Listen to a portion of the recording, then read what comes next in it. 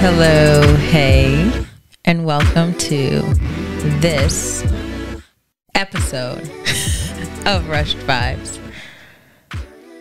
I'm here with David, Rushed Vibes Rushing, who is mimicking me, and it's rather annoying, along with myself, Jessica, Rushed Vibes Rushing. What up, Vibe Tribe? And he's on something. You know what I'm on? I'm on that red, baby. My red. I'm on that red. My red. And why are you drinking my red? Because I'm out of that brown. Yeah.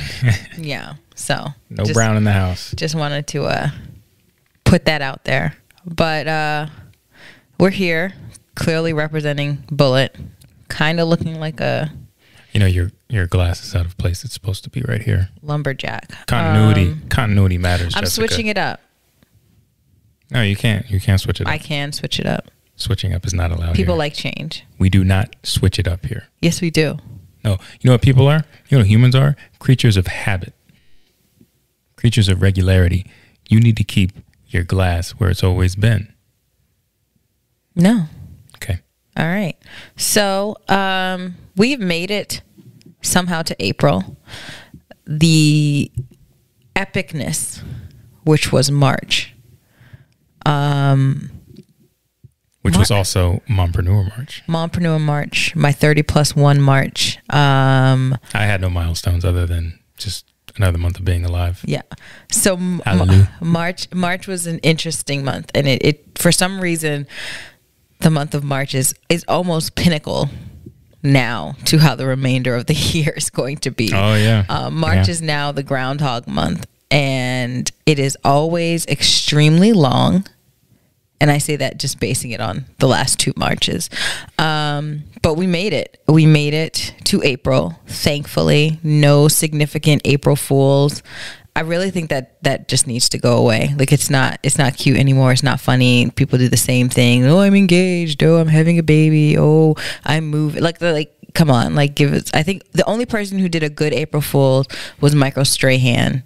And he did an April Fool that he got his Gap closed.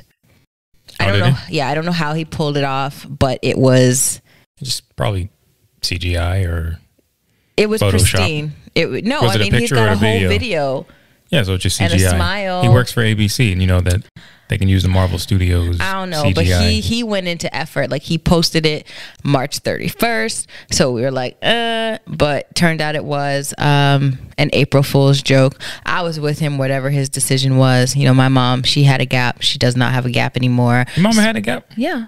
Tina had a Gap. So I know Gap people can be sensitive about, you know, just their teeth people. and their smiles. Like their species, Gap people.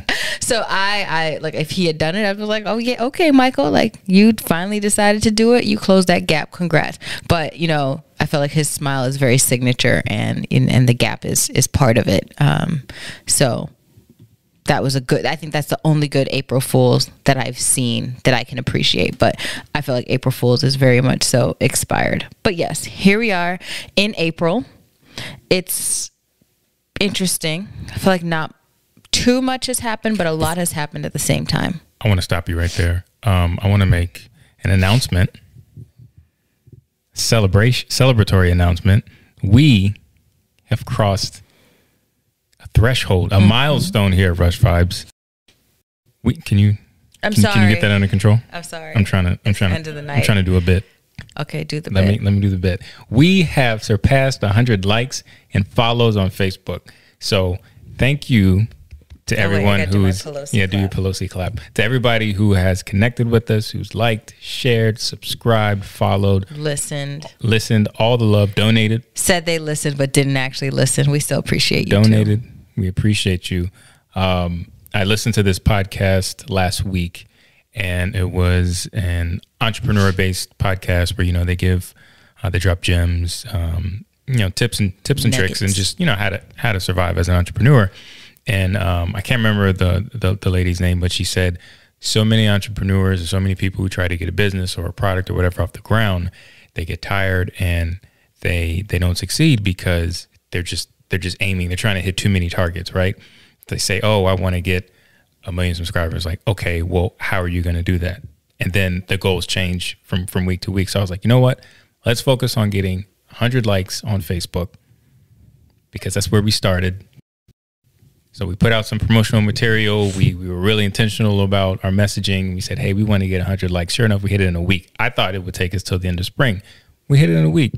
So Rush Vibes, the brains behind the operations here at Rush Vibes, well, it's just us. We have a newfound tunnel vision on short-term goals that when we surpass a few of them, we look back and we say, oh, we've come a long way. So thanks to everybody who supports the pod.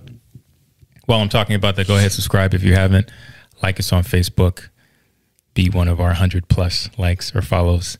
But I really want to change turn our focus to Instagram because we're at about 85 followers, which is, it's not insignificant. It's nice, but we definitely want to get that to 100 as well. So if you're watching us or listening to us, you haven't followed us on Instagram, be sure to do that because we're actually going to start posting a lot more content. Normally we just drop our pods on the audio podcast platforms. We drop the long YouTube episodes. We're going to start breaking our videos up into segments, and those are going to drop at the same time. So that way, if you don't want to sit and watch us argue for an hour and a half, you can just get why wouldn't you? The little bites that you want. I mean, some people do. And we appreciate you. We also, do appreciate you. Negative shout out to all the people who talk about the podcast that we're friends with. We your homies. You've been in our home, but you just like the podcast. Yeah, we see it every time it comes through. Where you been at? What have you been doing? A couple of your wives have been on this podcast, and you just liked it. Yeah. So I just wanted to throw some shade out at you. I ain't too mad. I'm not mad. I'm just in a shady kind of mood. Yeah. Call me a cloud. Call me a storm cloud. That's just how I'm feeling right now. But yeah, so we're really excited. If you haven't liked us on Instagram or Facebook, please be sure to be part of the 200. On our way to 200. I personally, I wasn't too concerned. I don't look at the stats. I don't look at the numbers. It's hard for me to say that I'm not really a goal person. I have aspirations, but I don't like setting goals because I feel like when you set a goal, you set a time limit, and then if you don't achieve it in that time limit, you feel like fake news. You feel like you failed, and I just don't like that cloud hanging over me. So, but I'm really proud. David made an effort, and he definitely made it happen. Because at the level with me, I've been all right, we just gonna rock with the best of them. They made it happen. You guys made it happen. All right, now we're gonna stop talking like we hit 1,000 subscribers. We hit 100. I mean, we're still proud, but yeah. But go ahead, like the channel if you haven't, subscribe. All that good stuff. You can also support the channel if you want. We're on Cash App, $RUSHDVIBES. So now that we got the housekeeping stuff out of the way, I want to talk about something that happened to me this week. I just got done pulling the knives out of my back. I posted a photo. Anybody who follows me on social media, I like to, I'm here for the jokes and the memes, right? I love to get jokes off. I mean my kids, me and my wife, I mean myself. So anyone who knows me knows that, I have a strong affinity for the stimulus checks. Who doesn't like stimmies? I love stimmies. You like stimmies? Yeah. Yeah, I like stimmies too. Now, our latest stimmy, even though you take my half of the stimulus hostage. I don't know what you're talking about. Our latest stimmy. I want to call it, I don't appreciate the government. Even though we file our taxes together, I don't appreciate them sending us one check with both our names on it. Send us two separate checks. Let me do and then individual checks to the parents of. I'm trying to do for this, the kids. I'm trying to do this bit. I just. What if he and I we're not on good terms at the moment, and we still. It sounds like you'd be short then. That's just something that I feel like y'all should have confirmed that I wanted a check with his name on it. So the stimmy has evaded us for up to this point, and I posted a picture, a frame from our last podcast. Go check it out, by the way. It was when you're thinking about your stimulus check. And I put that on social media, and close friends of mine, some I might even call a brother, took that and decided to meme me. They have the audacity. So I'm just gonna put a couple of these up. They Jordan faced me. Cornball man, I used to go crazy on that field in high school. They literally They turned him into the cat. They ran amok. They didn't mean look at they split screened me with Derek Jackson. It's hilarious. They hit me with the sneaker. I cannot believe. I'm impressed. People who I called brothers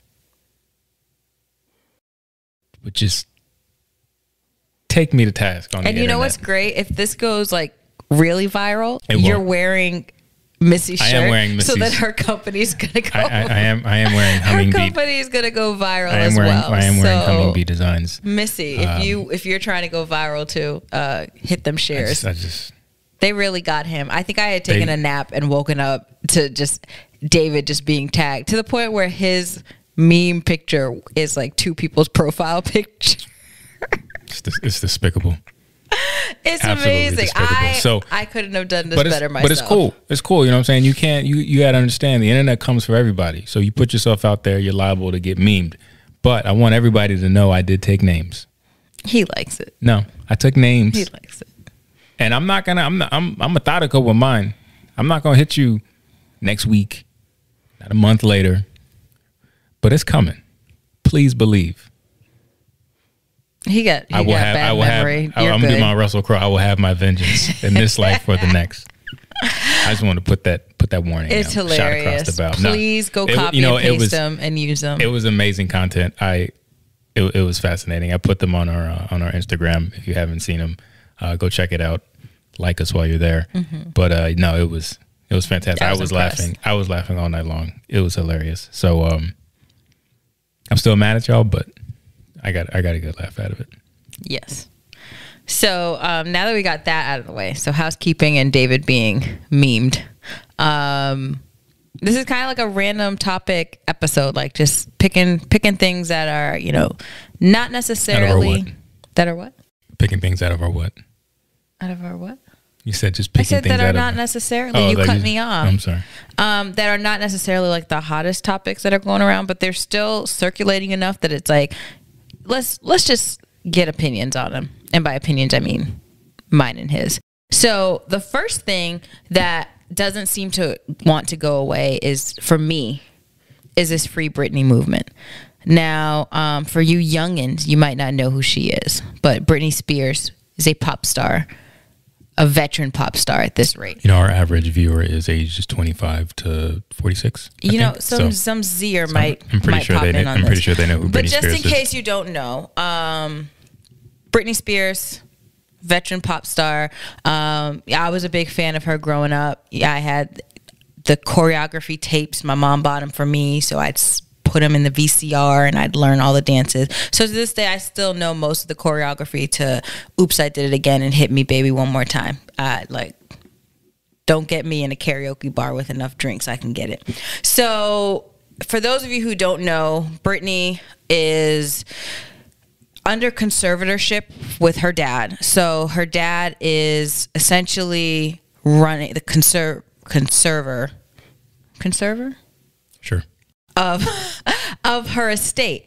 And initially I didn't care.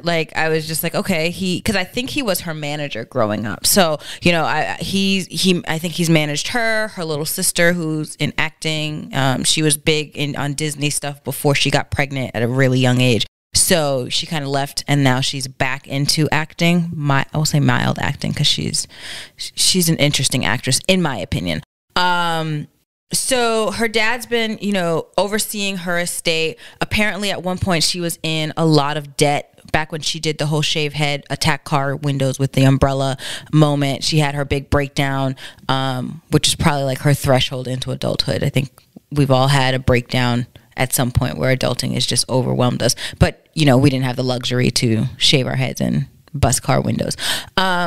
So she was in a lot of debt. He got her estate out of debt. So from my perspective, I'm like, you might be broke if this didn't happen. But people are, they've started this Free Britney movement. It's hashtag celebrities are speaking on it. People are trying to get her to do interviews with Oprah to like say her piece. You know, people are concerned because she's doing dance routines in her mansion, and you know, they say, you know, she doesn't look well, she doesn't have full custody of her kids, which is concerning because, you know, Kevin Federline is the one who has like majority custody of the kids. And if y'all remember Kevin Federline, he was kind of questionable himself. So I don't know, I guess that's saying a lot. I don't know Brittany like that. I don't really know her situation, but from my perspective and from what I'm observing, where the people, Miley Cyrus, and I think even Sharon Stone spoke out, like Sarah Jessica Parker.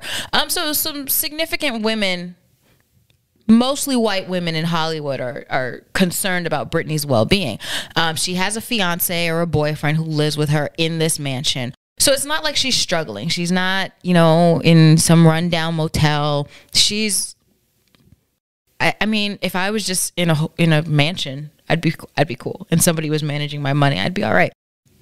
So for me, I don't know all the details. So someone who is a super Britney fan, you know, with the picket signs, Free Britney, you're welcome to educate me. But from my perspective, this is just a place of privilege, like a privileged, wealthy white woman who is being perceived as in some kind of misery, but in my opinion, she seems fine. Like, I feel like there are so many other movements that we need to focus on, and people putting all of their energy and focus into this woman who is still a millionaire, is in a mansion, like she's not working and her estate is still bringing in money. And now, like, she's going to court trying to find a new conservator of her estate, trying to get her dad off of it. So, you know, I just find it interesting. They've done a documentary about it. I haven't watched it. I don't really care. But it just keeps popping up and people keep talking about Free Britney, Free Britney. And she's not necessarily in prison. I think she's still having some mental health issues. And I know the entertainment industry put her through a lot. From what I heard, they pinned her up against Christina Aguilera. They didn't let her sing in a certain vocal tone, so that messed up her vocal cords. Like, they made her sing in that like baby teenage voice. And she couldn't really use her, you know, her full vibrato and full skill. So I guess she's been through a lot. But I'll tell you what, you mentioned Christina Aguilera. She put on some good weight. Healthy weight. Seriously, David? I'm just saying. You know, when they did the little, during the pandemic, ABC. She was sitting down with a dog. They did their sing-along specials. She came a long way. Because she was looking like she was in dire need of a cheeseburger back when she first came out. Now, I know I'm probably going to get hated on because I'm talking about a woman's body, but I'm appreciating how far she's come. She's come a long way. What? Thanks for interrupting me. I'm sorry. You said Christina Aguilera. To lust over another woman's I'm not lusting. body. She's come a long way. I'm appreciating the progress she's made. She's put on some good weight. Some good weight. Really good weight. I'm just saying. I'm done speaking. Yeah, I mean, people say, you know, people of her ethnicity, they don't have the ability to have that good weight. I mean, she's half Colombian. She's breaking barriers. What? What you think? Aguilera is an Anglo-Saxon name? I'm just saying, she just look white to me. You know how many Spanish singles she's dropped? Nah, I just only know the what was her joint? I don't even know the song. I just know that she's been around for a minute. Genie in a Bottle. Genie in a Bottle. Yes. Yes, her last name is Aguilera. I believe her father's Colombian. Oh. I'm tired of school. You learn something new every day. That shows you how in tune I am with Hollywood and personality. People of her people.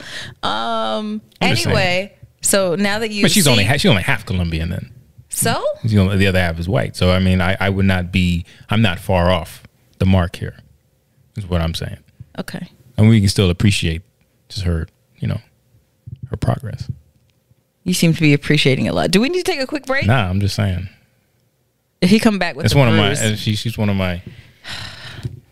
One of the people I'd like to see do well. All right, so see, this is why Britney's struggling, because you mentioned Christina Aguilera and you just completely stopped talking about Britney. I was never talking about Britney. This is something that you brought up. This is when you're supposed to hit me back. You got nothing? One more time. You don't. So clearly that was just me. All right. So look, I'll be honest. When Britney Spears was hot, I was in there. I was in there with you. I was in the trenches. I was go Britney. Me and my cousin Ashley, we even our family used to take family vacation to Nag's Head, I believe, every summer, every other summer. And me and my cousin Ashley, we would go down there and play some Britney Spears, and we get lit back in however you got lit back in the mid to late 90s. How did you get lit? Because I don't remember. Okay, I was gonna say because your lit is not people. This is my lit. This is me being lit right now. Your lit is like Capri Sun. The disrespect. But I'll be honest. I remember the driving down the freeway with the baby in her lap. She did that. The half shaved head. I remember all of that. But I'll be honest with you. I don't really care. If she's not well, I hope she gets the help she needs. As you said, there could be champagne problems, right? You living in a mansion, you Britney Spears, everybody know about you. You are taken care of. It's not like you just out on the street. But at the same time, I do think we need to be a little gentle with our assumptions, right? You don't want to be presumptuous. We've seen people with millions of dollars be miserable and depressed and take their lives and try to overdose and whatever. So just because someone gives the appearance of being on living on a hill and looking down among us doesn't mean that they don't have their own battles and I don't dispute she has battles. So, but at the same time, it's not something that really I think I just find it interesting. The few details I do know while they're going back and forth in court, because her dad has conservatorship over her, he's essentially her employee. So he's paying, her estate is paying him. And her estate is also paying all the legal fees. You know what her dad sounds like? A hustler? A hell of a business, a hell of a hustler and a hell of a businessman. So like his legal fees. Salute to you, sir. His legal fees alone are $900,000 plus. Not counting hers. Hey, so it's like you're paying to fight. You talking about numbers I ain't never even seen. So I just find it interesting. I obviously, for any human being in the world, I want the best for her. But I do take the details that I see that I've taken into account. Like, he got you out of significant millions of dollars of debt, and now you are making money from essentially not doing anything. I think she did have the beauty of royalties. That's true. But if she had not lost I don't know if you just self-existence, independence, who knows what kind of debt she'd be in, who knows what situation she'd be in. So, I think my frustration is I get that this is, like you said, champagne problem. I get that at any income bracket that you have issues. Your wealthy issues, Bezos's issues and my issues are not going to be the same. Maybe we'll catch a cold. That might be the closest thing to the same issue we would have. But we'll have issues nonetheless. Like he had to give half his fortune to his wife or ex-wife. So, we all have issues. But when it comes to issues that need to be mainstream, that people need to be protesting, that people need to be like picketing about. I don't think Jeff Bezos got any problems. He might be the one exception. I don't think that freeing Britney Spears. You remember that joke Chris Rock said at one time? He said Jeff Bezos so rich when he writes a check, the bank bounces. Someone did math and said that he has enough money to give everybody in the world $1 billion and still have like $126 billion. Jeff Bezos does not have 50-some billion dollars sitting in Chase Bank. Okay. I'm sure he does. No, he doesn't. So there are 7 billion people. There are like 8 billion people. He does. I wish people look. We have fun with it. It's a spectacle. Forbes, if he liquidated Forbes everything, and all these publications, they love running articles on wealth and net worth and how it goes up and down and stuff. And I get it. I'm sure he got some funds in Bank of America. Stop it. You will not do this on Rush Vibes. Stop counting other people's money. Stop trying to guilt people into giving other people money. I'll take his money, but I don't want his money. I don't need it. No, you won't take his money. Matter of fact, you give him money. I do. All the time. I support his business. I am a true capitalist. Like I ain't got no problem. I'll spend money on Amazon. I support business. So that was number one random topic. What you got? You know what I got? A break. We're back. Like we never left. Because we didn't. I do want to address that I'm wearing, I think they call these caftans. To me, they're just old white lady dresses. But I need you to keep your hand out of my shot. Appreciate it. Keep your African hand out of my shot. And I feel like someone's gonna make a comment on it. It's really just my house dress. I took a late shower tonight and I got like evening dressed and then realized we were recording, so I just wasn't motivated to go. We like to be casual here at Rush Vibe Studios. Yeah, most of the time. Also known as our house where we live. Our living room. So you know what's crazy is that we literally invite strangers into our house. Keep your hand down, you're in my shot. Every single week, strangers. So like there are some strange people watching us have a better idea of the layout of our house than even family members that we have. Are you flicking me? Oh, I said, girl, you better you flicking me off. I'm pretending to stick my finger up your nose. Right. Anyway, so yeah, I just wanted to address that. Sometimes I have to remind myself that this is, film and it's going to be on TV, not TV, but YouTube. But we play it on TV, and this might blow up. We might become somebody, and I don't really want someone to go back and be like, dang, looking toe up from the floor, looking kind of rough. So sometimes I put some effort in, but today I didn't. So it's my oversized caftan. I usually go as far as the mailbox in this thing. The last time you went to the mailbox? Because I know you weren't checking for the stimmy. No, I didn't care. You don't care until it come in. Because I live by faith. What we gonna buy? And not by sight. What? I live by faith and not by stimulus. The Lord is my stimulus. I shall not want. I got a stimmy. Anywho, I might let you hold something. My name's on that check. You be trying to shortchange me. I'll call Samuel. Uncle Sam. Over your head. Samuel Jackson. Speaking of white people with money, I wanted to talk also about Sharon Osbourne. Now, I'm not the biggest fan of Sharon Osbourne. She came into my life back when they had that reality show. Remember when Ozzy, and I was so uncomfortable with Ozzy and I remember my dad used to clown him because no one could understand what he was saying. So we didn't know how people knew what he was saying because so they were such a dysfunctional English rock family. And Kelly, I think she's the oldest daughter. Kelly, the daughter, she lost a ton of weight. I don't know whatever happened to the son. I think he was the only really normal family member. And I think there's an illegitimate kid in there somewhere from Ozzy. So but Sharon Osbourne, I guess, kind of got American notoriety because of that show and just being, Ozzy Osbourne's wife. I don't know any of his songs. I don't even know the band he was in. I just know he was a former roller dude from England. So rocker roller dude. Wow. From England. So, Jess is extremely cultured if you haven't been able to tell. So Sharon Osbourne, for about 11 years now, she's been one of the either 4 or 5 hosts of... Bro, put your hand down and get out my shot. Oh my gosh. Fix your camera so that my hand isn't in Goodness in gracious. your shot. How about you learn to talk without moving your hand? How about that? I've tried it. I cannot. I need my hand.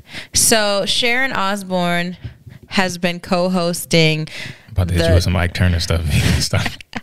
The Talk, which I think is the CBS counterfeit version of The View.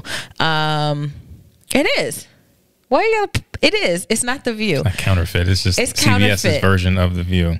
Just like A Million Little Things is ABC's version of This Is Us. An original title, The Talk. But that's what they do. They sit around and they talk. Anyway, so Sharon Osbourne has been one of the original. She might be the only original member that was still on the show, and recently got into a spat because she and Piers Morgan, her fellow Brit, after the whole Meghan Markle ordeal, she came to his defense, and she essentially said, as a good friend should. Yes. A good racist friend should always come to their racist friend's defense. What's your racist? So I mean, I'll do the bit, and you can let me know if she's racist. So, you know, Piers went off, and then resigned from his job. He stepped down. He was really fired, and recently found out he was replaced by the weatherman.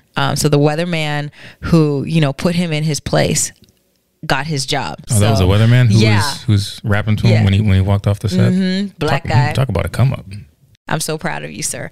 So he replaced Piers. Diabolical behavior. I love English people. Have you ever come across an Englishman with a deep voice? Diabolical behavior. Have you ever come across an Englishman with a deep voice? I haven't come across an Englishman. I mean, even on TV.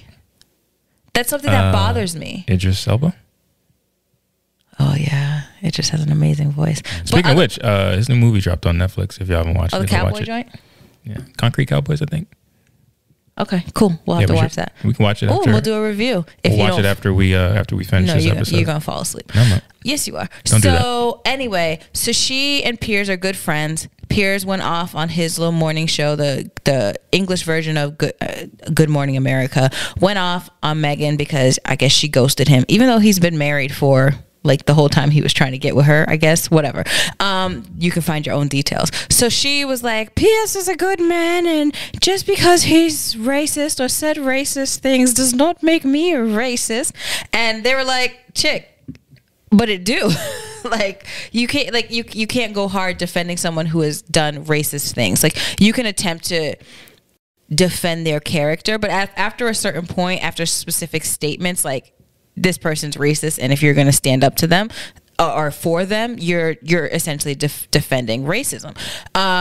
So she got into a little tiff with either her name is Cheryl or Sherry, I can't remember, one of the long running black co-host of the show, and poor Miss Underwood, because I can't remember if her name is Sherry or Cheryl, she essentially got berated by Sharon. Sharon, like, I can't remember what question one of the producers had Cheryl ask, but it sent Sharon over the edge, and she went in, and she was, I guess it got to the point where Cheryl might have started to get emotional, and Sharon pretty much told her that her feelings are not valid. She said she didn't have the right to start crying. If anyone had the right to start crying, it was herself, being Sharon, because of the matter. And poor Cheryl, she essentially had to sit there and take it, because if she had responded to Sharon with the same energy Sharon was giving her, this conversation would be different. The public would be looking at it as Cheryl is being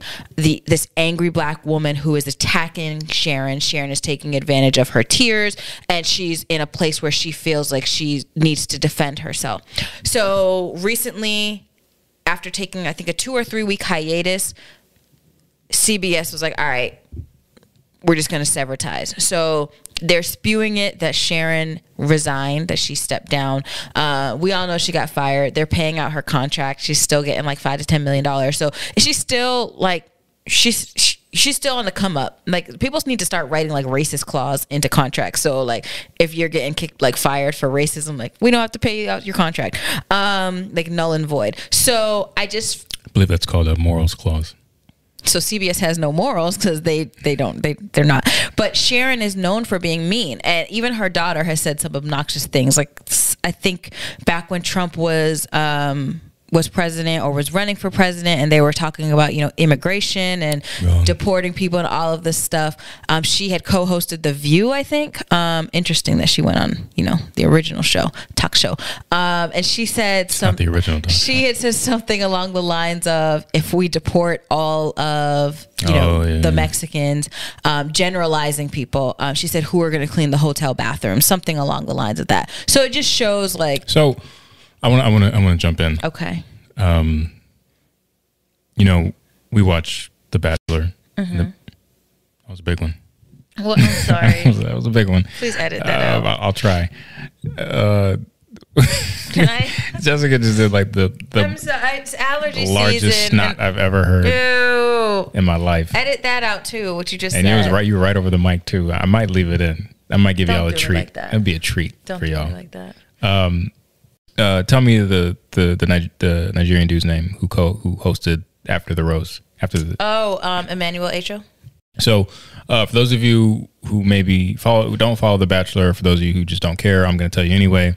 There was a series of things that played out over the course of this recent Bachelor season where we had our first Black Bachelor, and the woman he ended up picking was had some old photos surface of her at antebellum parties back in, it was like 3 years 17. ago, 2018, 2017 or whatever. And then there's some other things that came out, social media history, like liking some questionable posts. So, and Chris Harrison, the host of The Bachelor, went on Extra with Rachel Lindsay, who was a former first Black Bachelorette, and they had a very intense conversation. Chris ended up getting in a bunch of hot water and said he was going to step away to get some training or education to be more racially sensitive. So I say that to say, Emmanuel Acho, dude, uncomfortable conversations with a black dude on YouTube. Pretty good. Go check it out on YouTube. He ended up hosting after the final rose. So he was talking to Rachel, the woman who had been chosen by Matt, but then he broke up with her when all this stuff came out. Also known as Antebellum Annie. Antebellum Annie, as Jessica calls her. He told her, we're in a time where everybody wants to call everything racist, right? Like, oh, you said something about a black person, you're automatically racist. Or, oh, you played into a stereotype about black people, oh, you're automatically racist. And he said there are things that are racially insensitive and racially ignorant may have been a term he used. And then there's actual racism.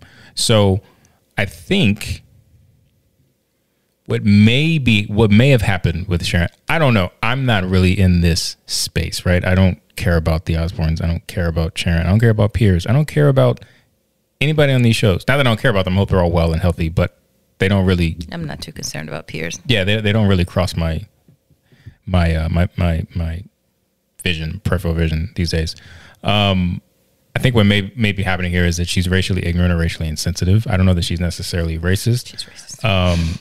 And from what I've seen, like a lot of the articles that I've read, because I did a little bit of research because I figured we were going to be talking about this, she says some things that are foul, but I don't know that they would equate to like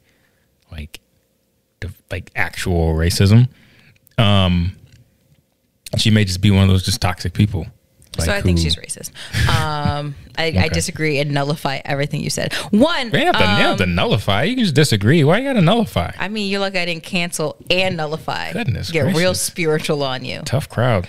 I think she is racist, but I think the thing about racism is I think there are levels. You know how people, there are levels to this. There are levels to racism. Like you got like racism is almost like salsa. You got your basic salsa. It's just tomatoes, like it's pico. It's just tomatoes, onions, salt, and pepper. And then you've got like mild. So they might put like the jalapeno, but they take the seeds and the membrane out.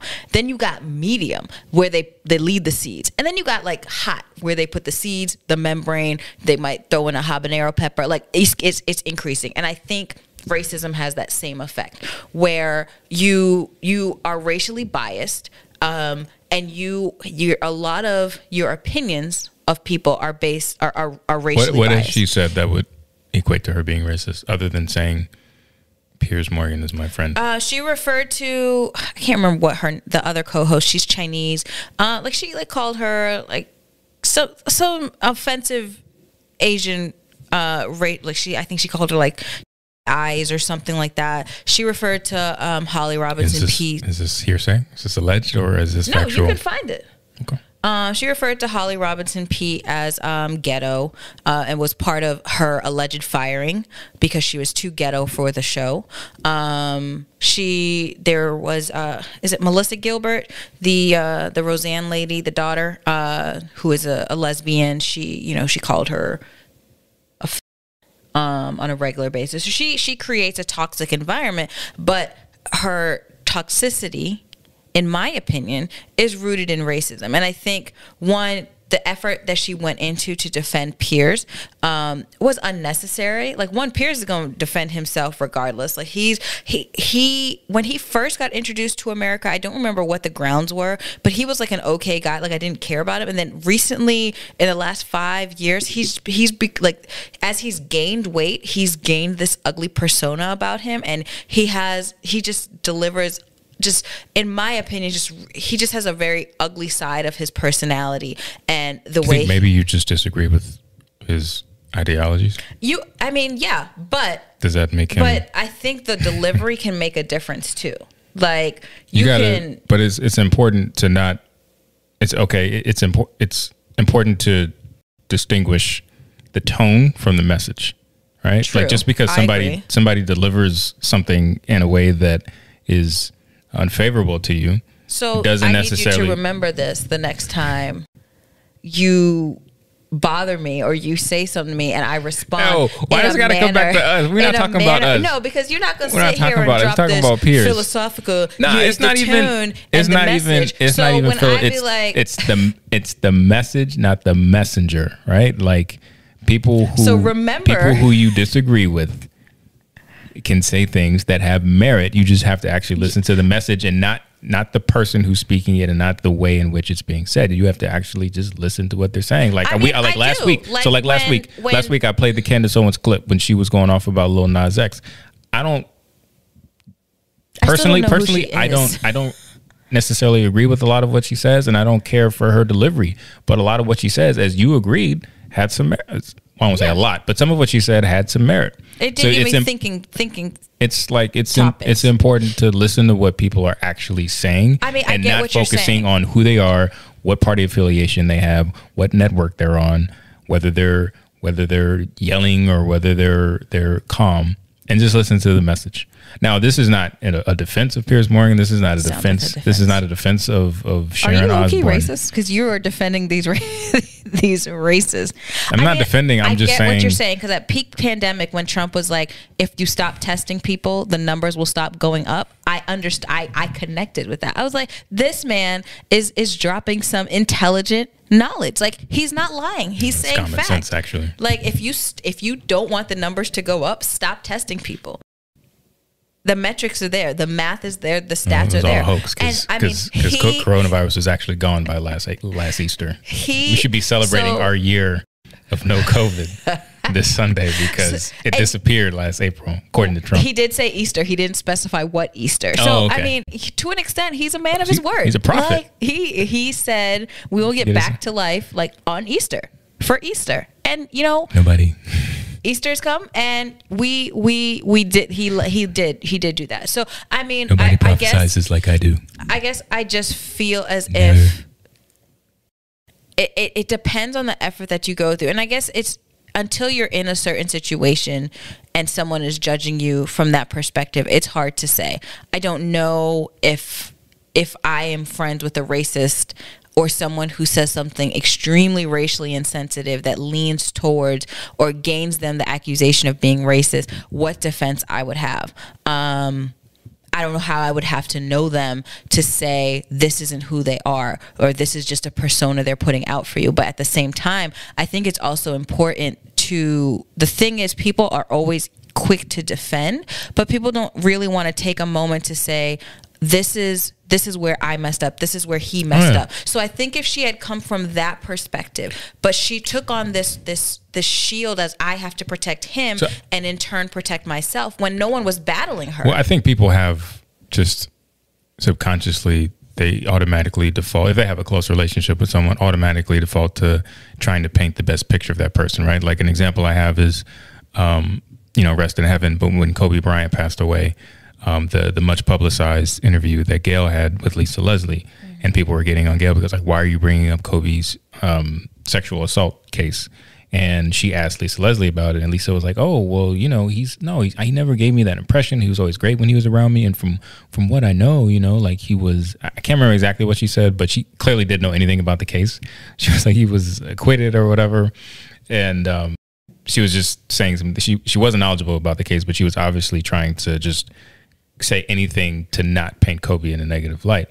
And you can have a discussion about whether that was fair of Gail to bring that up. And in my opinion, the question is it was completely unfair and out of bounds.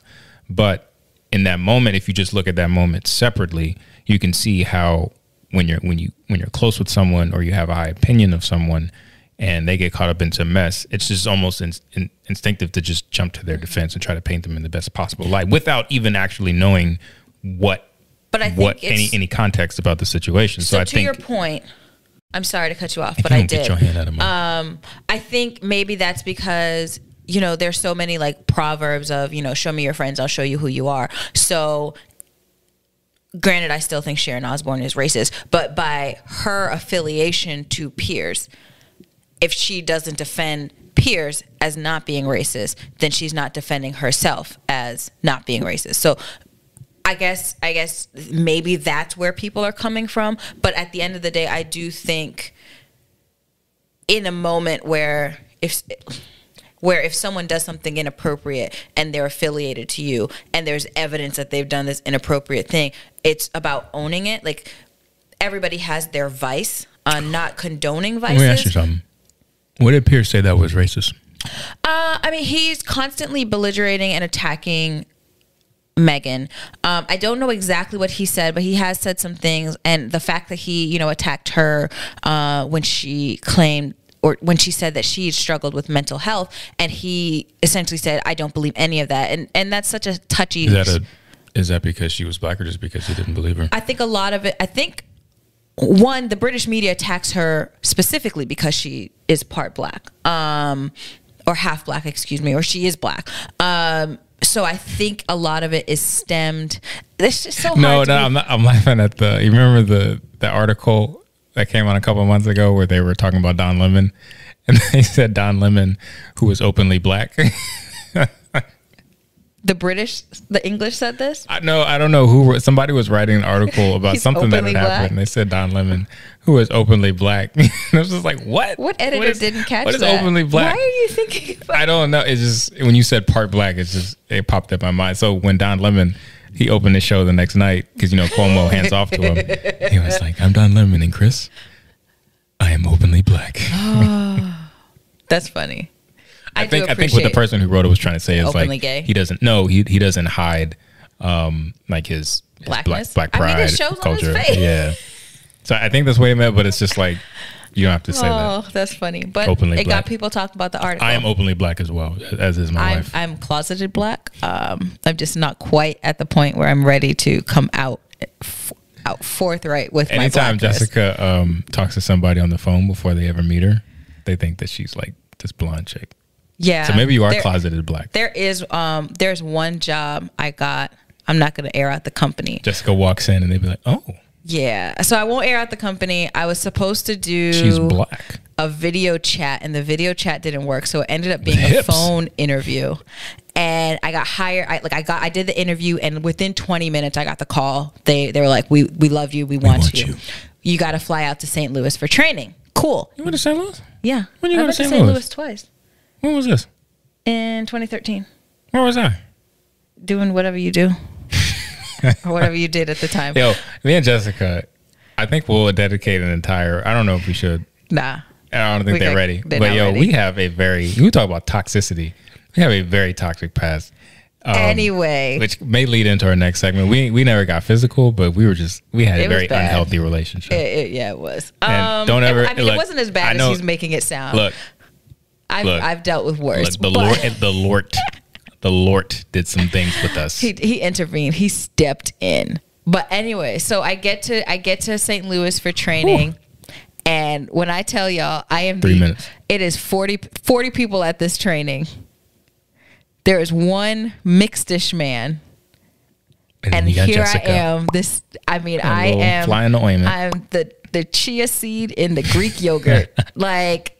I was working another job that had me outside, so I'm tanned. I am blackety black, like blackety black. Like what did Umar Johnson say? Blue black, darker the berry, sweeter the juice. Black, like I am black, glistening, like skin glistening for no reason. You know, it's the older the berry, the sweeter the juice. Whatever. Smoky. Whatever. I learned that at Morehead University. Man, it's the older berry is weird. But no, it is blacker the berry. It's the black. Older the berry, the sweeter the juice. I thought the darker the berry, the sweeter the juice. You said it right. Don't come for me. I had it wrong. I hadn't seen Friday Y'all in a saw minute. That? I might not know everything. Man, it's the blacker the berry, the sweeter the juice. Ha! They gonna re-meme you. Get ready. If y'all meme me. Anyway, the point I'm trying to make is I got to that training and clips. I was the only black person there, and it's no secret that I only got that job because it was not a video. It was not a video because Jessica walked in and it was like record scratch. Beep. I was waiting because we were all like to meet in the lobby, and every time the elevator door opened, I was like, "Please be black, please be black." Nobody, but. I mean, I'm used to being in those spaces. The industry I'm in, I'm used to being one of none or one of very few black people. And that's because I want to move away from the Sharon thing, but it's interesting that you say that because I've seen a lot of people like there's a social media post. One of my friends on Facebook, Garrett, he had posted. I think Dak Prescott, the quarterback for the Cowboys, he got like I think might be the largest contract of a quarterback ever. Cowboys can still afford to be putting out money. Yeah, Jerry Jones got deep pockets, and I'm gonna be quick with this, but he was like, Garrett was just basically applauding him, like, go get your money, black man, and then one of our other friends commented, was like, well, why does it have to be about race? And I can understand why some people wouldn't understand why we have to highlight, the first black to do this or the first black to do this. Although for us, it would seem self-explanatory because in 2021 we're still having firsts for black people, but when there's something about just the anxiety you have of being in a space where everybody else looks the same and then you're different, and there's and it's not so much about skin color, but within our race, there's culture, there's tendencies, there's jokes, there's just a whole bunch of stuff where a lot of what you would use to do icebreakers to relate to other people won't get because they're not a part of that culture. So it's really important. Representation matters. Having diversity in certain spaces matters because that allows people to feel comfortable, especially when you're talking about a work environment, and then that they can actually open up and allow the creative juices to flow and be successful. But if you feel like, nobody else is going to understand you, or you have to operate a certain way in a certain space for 8 hours a day for, however many hundreds of days you work a year, it can get draining. It can get exhausting. Tiring and get exhausting, and you just like burn out. So, anyone who has to, like, in your industry, you've had to deal with that, like, as long as you've been working. But after a while, it just gets exhausting. I've had to deal with that myself working in corporate America. So representation definitely matters. So for anybody who doesn't understand it, like, just trust people who say that it matters. It does. And not like say, why does it have to be about race or why does it have to matter? Because it seems condescending and is actually really insulting because it's not something that you could ever understand. So rather than say, oh, you shouldn't say that because it honestly, ultimately, I think it just makes people uncomfortable. Say, oh, well, help me understand like what it's like for you. Like, try to understand rather than just saying, oh, well, you should be like me, and not say it because that way nobody has to deal with the reality and be uncomfortable. So that's just my piece on that. Let's take a quick break. We'll come back and then we'll wrap up. Cool. So we're back.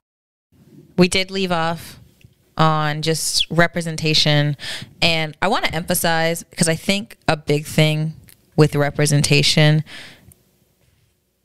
just because you have diverse spaces doesn't mean people have to be canceled out. So I think a lot of, and I'm not white, I can't necessarily speak for white people, I'm not trying to do that for y'all, but I think a lot of white people have an insecurity that if places and areas become more diverse, they lose their voice, they lose their power, they aren't at the table. And that's not the case. White perspectives are needed too. Not as much, but they're needed. I'm just kidding. The thing is, because of the way our society has been designed, a lot of us already understand white perspectives, because that's what we've grown up having. That's what we've grown up knowing. I always had white Barbie dolls. I always had, all the American Doll American Girl doll books I had, most of them were white girls. Anytime I played games, for the most part, I always had to pick a white avatar. The TV shows, Friends, Frasier, Seinfeld, a lot of the shows and culture I grew up is white based. So yeah, I feel like I have a decent understanding of, what goes into white culture. But that doesn't mean because you have, like, for me, I get annoyed when there's a new show and it still has a white female lead and the black best friend. And I always think, why didn't someone think, let's swap this? Like, the black girl is capable of being awkward. The black girl is capable of, wanting to. Shout out to Issa Rae. Shout out to Issa Rae, and we can talk about her later. Yeah, signed that deal with Warner Brothers. Like a 5-year deal? It's epic, and she's really trailblazing. And if you haven't watched Insecure, regardless of your race, I highly encourage you to watch it. Not with children around, but definitely not. It's a 30-minute show on HBO. Not a kid show. But I mean, it just kind of shows you that black women and black people can have the exact same struggles, but we're not given those spaces on the mainstream. A lot of shows that do have, black stars are usually dramas. Like, you think of Olivia Pope and Kerry Washington playing her, Viola Davis, and there are these extreme dramas, but there aren't a lot of, the sidekick shows where it's the black girl that's the star and the white girl who's the sidekick. And I think a lot of that would make a huge difference.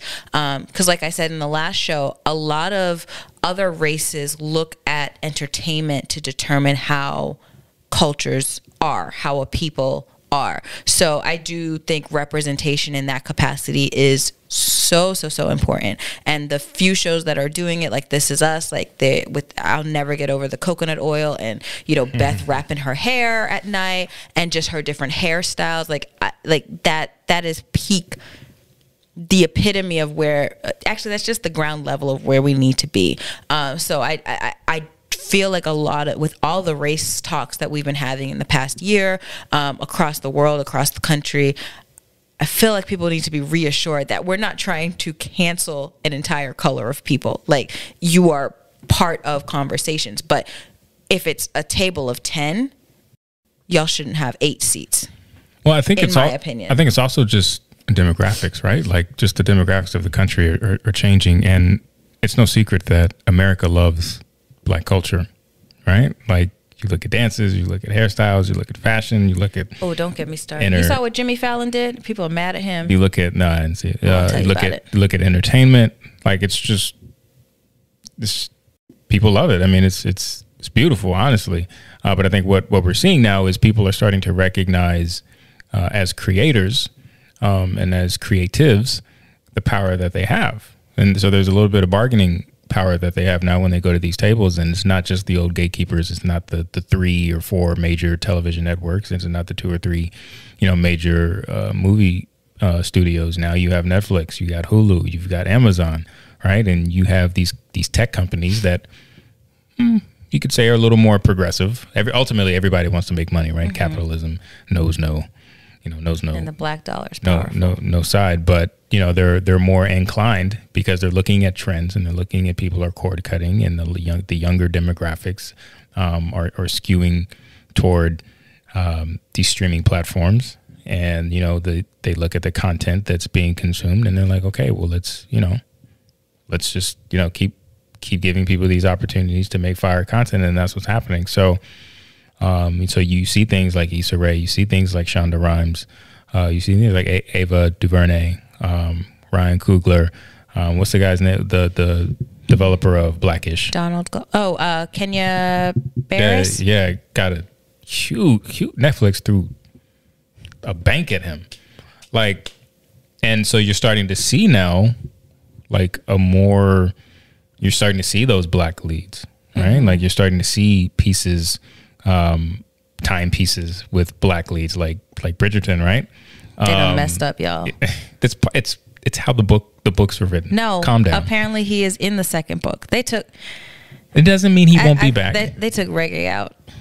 I see them doing this kind of like Game of Thrones, where you have all these characters, and you may be able to bring like His some certain characters contribution- may be dominant in one season, and then they may take You ain't watched a season it. off and come back. His No, I have not. contribution in So season I have one? not. I will admit, Jessica watched it in like the span of a week. No, I watched it in a day. And I came in and out, and all I ever saw was this dude just banging banging his wife. I'm like, so is this show just about like, is this Power back in the 17 or 1800s or whatever? Like, is this all it is? I swear every time I walked into the room, I like, was so lucky because Solace was like just- so absorbed in her tablet. he was just giving it to her. I'm like, And she was upstairs, so I was like, I'm gonna try because Like, it's you know, not they something got- I could watch with her around. like, you know, they got websites for this, right? Like, you know, He's you could. exaggerating. It's I'm a like- good. It's got I'm like, great dang, content. this is all they do? I'm an adult, but I mean, goodness, I want to see some character development. I want a story arc. It did have a story arc. It's very interesting. Not that I can tell. But I just don't. There was only one arc. But even if you watch it that was- series, what's beautiful about it, and I don't know how true to the book it is, but I think what happens in the storyline is, you know, the Civil War happens. I think in America, obviously the show takes place in the UK, but I think in the freeing of blacks around the world, in England, blacks are able to gain stature. So he's a duke, and it is recognized. And they do touch on, like, you know, before the war, they mentioned that. They touch on Queen Charlotte, so they do have a black woman playing Queen Charlotte. Oh, and I do need to retract a statement I made 2 episodes ago. I accidentally said that Buckingham Palace was purchased for Queen Elizabeth, who's black. Queen Elizabeth is obviously not black. Queen Charlotte, who is from Germany, Queen Charlotte of Mecklenburg, she is of Moorish descent. She's part black. She is of Moorish descent. If you do your research, they talk about how her features are very strong and African. Like, they intentionally had a lot of artists paint, like when they did paint her, soften up her features. But when they were doing the war, the Civil War or the Revolutionary War, and the British were trying to get slaves to support them and fight with them, they did use her blackness. They were like, oh, your queen is black, so fight for her. You know what's funny? You know what's funny is over these last couple of years, there have been a lot of movements to have Confederate statues torn down. And what's funny is that one of the main arguments is that we don't need to erase history. Like, we need to keep history so that we can learn from we need to learn. Stop it. We need to learn from our past. We don't erase history and then we don't know what happened. We're doomed to repeat it. But because we don't have no race problem, Jessica. We got a heart problem. But what's funny is if you go back and look at history, it's nothing but white people trying to erase history. This is very true. Like, if you just look at it, like, erasing history is literally a hobby of this country. So not it's just revising for their comfort. It'd be erasing that joint, but erasing it and revising. But so it's just funny. I listened back to that episode and I cringed because I was saying Elizabeth. We were just dropping so many names, and my mind was just going too fast. I don't think anybody caught it. King George married. We don't need to do this. King George married Queen Charlotte of Mecklenburg from Germany. They married the next day, or like within 48 hours. He bought Buckingham Palace as a gift to her. So, first of all, Meghan is not the first black in Buckingham Palace or in the royal family. Queen Elizabeth probably got some Moorish blood running through her. It might be small, but it's in there. And this the one drop rule. So technically they're black. So, you know, we should just start coming for all of them. Like, tabloids, come for it. But, you know, people have made the exception. Back to my point with Bridgerton, they do a great job at accentuating black excellence. They do have a black woman playing Queen Charlotte because historically it is known that she does have black in her. So, you know, cancel culture, they try to erase that. But the city of Charlotte is named after her. If you go and you look at her statues, Queen City, if you baby. see some of her pictures, her accurate pictures, Queen City. That she got some black in her. And we black people, we know, we see black. Yeah. So earlier, last segment, we talked about how we used to have a toxic relationship. I don't like that you say that because I feel like it was pretty toxic. No, because So, anyways, because I know people are gonna think that we're just busting windows out of each other's cars. No, it was never physical. Ever. but it was to a point. It was unhealthy, and maybe one day we'll talk about it. He's exaggerating, but we'll let you guys be the judge of it. Please don't think that I'm some battered emotional. It's not about you. It's not just about like. Why do you have to think it would automatically be that? Like it could be equal, or I could have been like really immature, or you could have been. Yeah, but immaturity and toxicity are two different things. I say we collectively were. I didn't say you were toxic. I didn't say I was toxic either. So, anyways, speaking of toxicity, put that on me. One thing that flew across my radar this week, or maybe it was last week. I don't know. I was too drummed up. I was too caught up in the. Get your hand out, my friend. In the blood shoes and the. It's Quavo, and his ex-girlfriend, ex-girlfriend, Saweetie. I'll be honest. Please stop looking for confirmation. I don't know. I'm pretty sure it's Saweetie. So some of you people who are more hip, some of you younger people, correct me if I'm wrong. Break it down phonetically in the comments for me. But apparently she's a rapper. He's obviously part of Migos, and they were dating, and I think she broke things off due to infidelity. Allegedly, my Michael Jackson meme. Allegedly. And that was it. So this happened some time ago.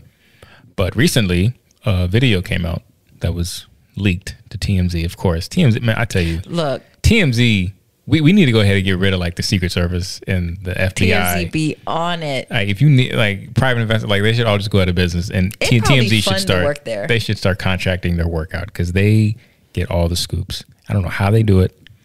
They be in there. They be knowing. They have their own Woj. Like he in there, or he or she is in there. Like they just got connections and are getting all the tea. Anyways, it was leaked to TMZ where there was an altercation that started before they got into an elevator, but it was elevator security footage, and there was a struggle, and they kind of go into the elevator, and she falls, and he kind of stands over her, and then he kind of looks up at the camera like, oh shit. And then they go down, and maybe they go back up, and then he walks off, and she kind of limps off. So at first I saw it, I was like, oh, they were tussling, obviously they were in an argument, but if you actually slow the frame at the beginning, she actually swings at him, and he misses, he dodges it, and then he kind of tosses her into the elevator. So of course a lot of people are talking about domestic violence, and men should never put their hands on women, and neither one, obviously their relationship was toxic, and then they kind of had a back and forth. She's kind of been pretty intent on the messaging that she's moved on, and she's kind of learned from that relationship. And Quavo kind of tweeted and saying, I don't appreciate, it was basically trying to defend. Everybody's trying to defend themselves and paint themselves in the best light, obviously. So I just wanted to kind of use this as a springboard to let everybody know that as a man, unless your life is in danger, and I mean someone is holding a machete or a gun or a bazooka or a rocket launcher. I mean, if they're holding all those things, you're probably dead. Or a lightsaber. Do not put your hands on a woman. That's just all I'm gonna say. Like, that's it. Unless you are literally fearing for your life, you do not put your hands on a woman in any context. Like there's a difference between being physically dominant over a woman and trying to like restrain. There's a difference. So like if I grab you like this and I'm like, calm down, but to grab a woman and sling her and toss her around, that's not cool. I feel like that's such a confusing statement, because I've straight up heard people, moms, anybody, someone put their hands on you. I mean, I ain't raised no coward. Like I've heard this, and it's so, because I don't condone domestic abuse. I don't condone physical abuse, whether it's domestic or international. Like whatever abuse it, I don't condone it. I don't know who Queso or Sweetness is. Quavo. I'm not familiar. I feel like I know the Amigos, but I don't really know. Migos. It's not Amigos. They're not wearing sombreros.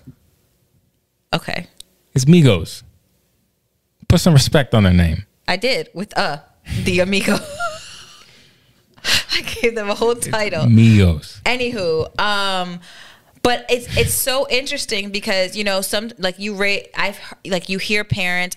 I know my mama said to me at one point, like, if someone, like, don't go provoking fights, don't go start fights, but if someone puts their hands on you, well, you have the right to defend yourself. So not some chicks are wild. Like, some women are wild. Like, they grew up scrapping.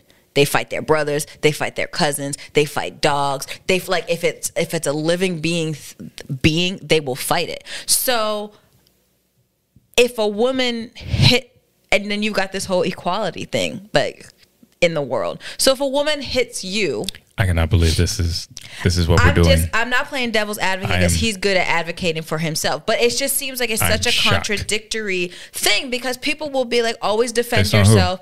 Huh? Contradictory from who? Like, people say defend you. I hear plenty of mothers say defend yourself doesn't mean striking somebody. It could be removing yourself from a situation. What if the situation has you enclosed in an elevator? Then what? I'm not condoning it. I'm not saying he should have hit her. I'm trying to see. But she swung on him too. Like, you don't know, because I mean, there was pictures. She swung at him, and then he threw her into the elevator. Maybe that was him diffusing this. Maybe he thought. And then he got in the elevator with her. Oh, see, I didn't watch the whole video. This is why you need to watch the video. Like, some women are domestic abusers. I knew an aunt, not a blood aunt, but one of them aunts you had, who. She would beat her husband, and the neighbor would call 911. But while she was beating him, she'd be like, "He's beating me! He's beating me!" So they would arrest him, and he's got all the bruises. So, like, I guess that's why I find it confusing, because there are women who will fight a man. Like, they are not scared. They'll, like, Bow Wow, his ex, like, they both got arrested, but she tore his little behind up. Why are you fighting in the first place? Because you're both toxic people.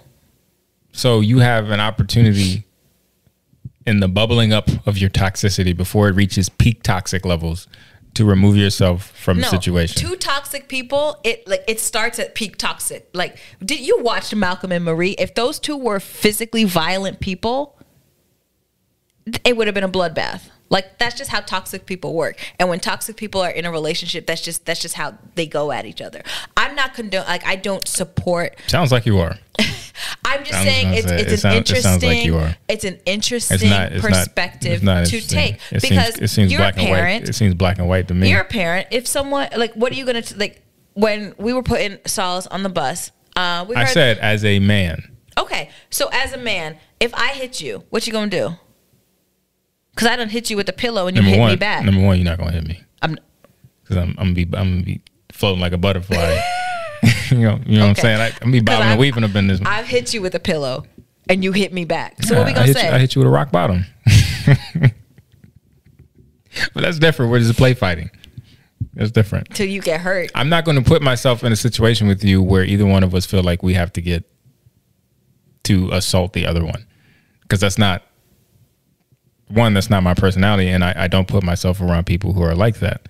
Now, if I find myself in a situation where I'm around and I have no control over it, and I realize I'm in that situation with someone, I'm going to find a way to remove myself from it. If I have to be physical with someone, it's going to be in a sense that I can restrain them and then get away, right? Or control them and then get away.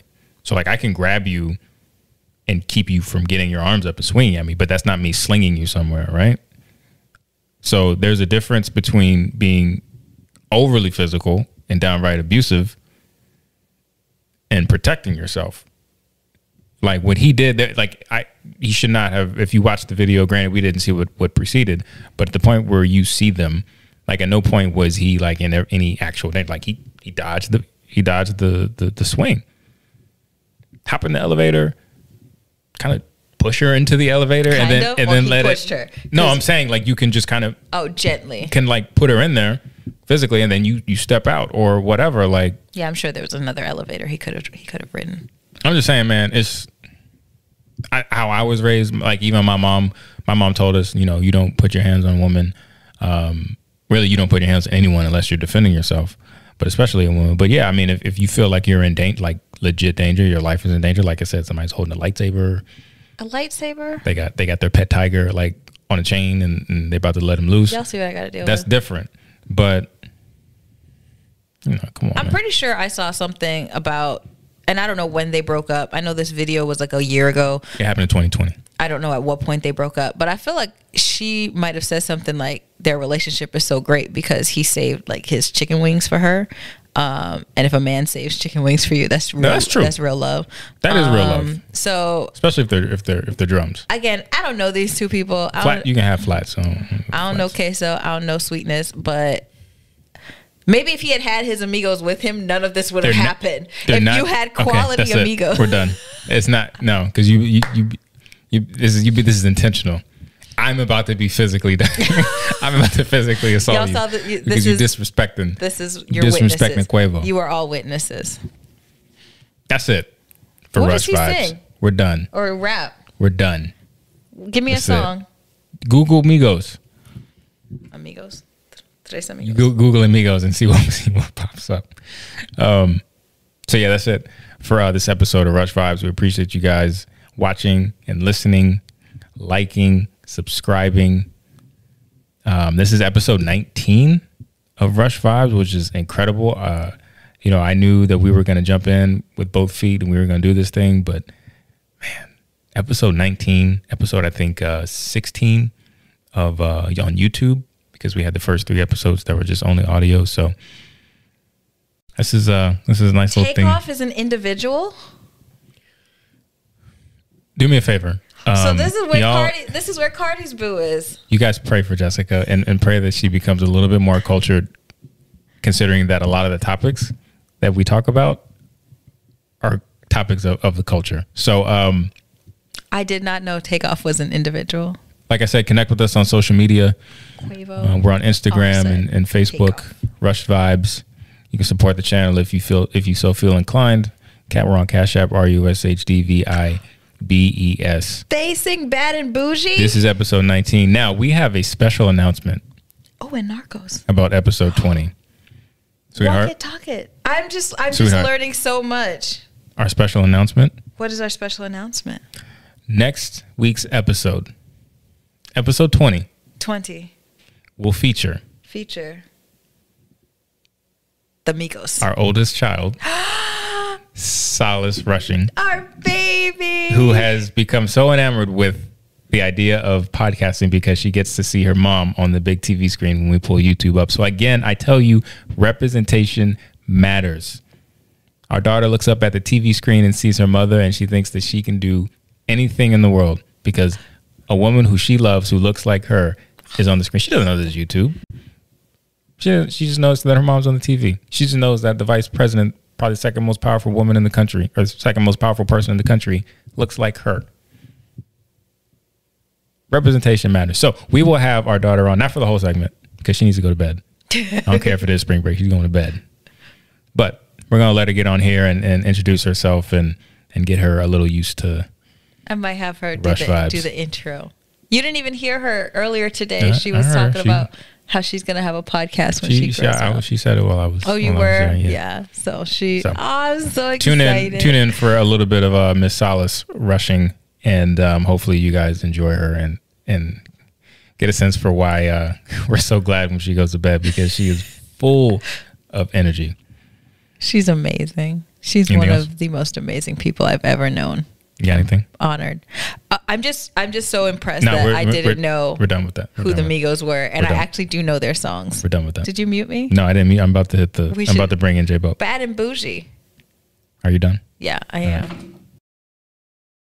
All right, everybody. You know the deal. It's a pandemic.